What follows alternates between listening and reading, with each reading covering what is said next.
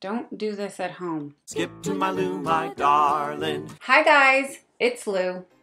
Today we're going to try a product that, if it truly does what it claims to do, it would be a great thing. Of course, there are millions of products out there that don't do what they claim. And as with this mascara that claims to curl your lashes without the need for an eyelash curler, I bought it in two ways. I bought the idea that it's going to curl my eyelashes, and I purchased it. Yeah. There is even an eyelash curler on the package that has a big fat circle and red slash through it. I wasn't really sure how I was going to go about reviewing this item, meaning I didn't know if I should, on my right eye, use this stuff. Oh, maybe I should tell you what it is. It's Rimmel Super Curler 24. Volume and lash curling power in one. That's exciting. Anyway, I didn't know if I should just put this on my right eye and regular mascara on my left, or this on my right eye, curl my eyelashes on the left and put regular mascara and see if it's the same. Since it says it's 2-in-1, I'm gonna use 1 and 2. So let's get started.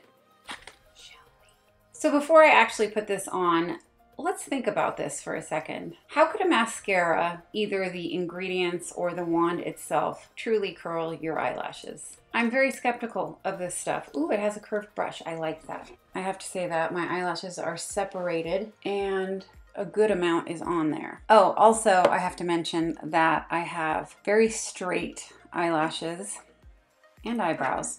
So this is a good test for a product like this. Okay, let's curl. And my eyelashes are blonde, so I have to use a mirror to curl them so I can see that they're actually in there. All right, and then for my voluminous. Oh my goodness. Looking at them, they are the same amount of curl. All right, we're gonna do a second coat. They're the same amount of curl, but I don't know how it would do that. I just don't. That second coat went on a little bit clumpier this time. And now for the other eye. Okay, voluminous did what it always does, which is give me some good lashes. The Rimmel side looks to be very close to the curled side.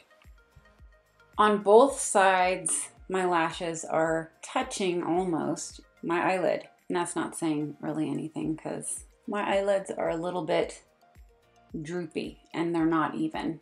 One's droopier than the other, this one I think. So let's get a close-up. Okay, so the light's not gonna work unless I move them, so let's do it with my phone so you guys can see not only how creepy my eyes are, but my mascara. Let's take a look. Yeah, they look the same, you guys, the same. Let's do one more. It's raining outside here in good old Colorado. One more time. I'm kind of amazed a little bit. It did work. I don't know how. They seem to be a little bit turned up. Anyway, I'm not going to go through the whole day and let you know how the product that I'm testing stands up, because this really was the ultimate test to see if it indeed gave my eyelashes a curl without using an eyelash curler. I have to look again. I'll tell you what, I don't often give great reviews to mascara because I love voluminous so much. It's been my mascara for about 20 years now. Yes, I've been putting it on since I was 10. Anyway, I have to say I really will use this again. There's scissors in here. Don't do this at home. I have a rogue eyebrow. So, does this curling mascara take the place of actually curling your eyelashes and using regular mascara? I think it does. I don't curl my eyelashes. I can't be bothered.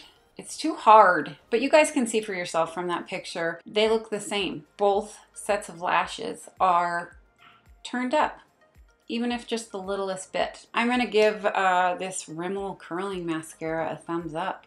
I am. I like it. I will put the link down below where you can get it yourself, but I got mine at Walgreens. But I'm sure you can find it just about anywhere.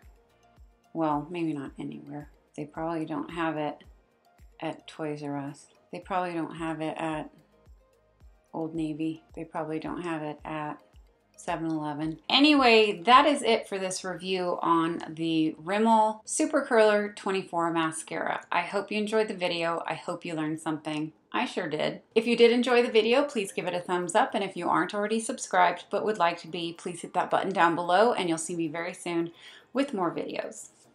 Bye guys.